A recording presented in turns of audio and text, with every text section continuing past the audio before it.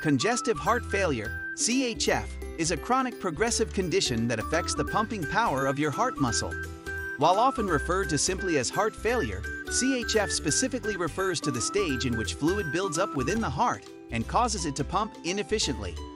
In this masterclass on congestive heart failure, you are going to learn the etiology and causes of congestive heart failure, diagnosis and laboratory findings, along with initial approach to patients with CCF and different treatment options to manage congestive heart failure in emergency room and hospital settings. Here we are going to discuss about the different case scenarios and types of patients with CCF, along with types of congestive heart failure itself. Take this course and you will be able to master the pathophysiology and management of patients with CCF. First thing to do is going through the slides below. And in no time, we will get started. Keep learning, have fun, enroll in now.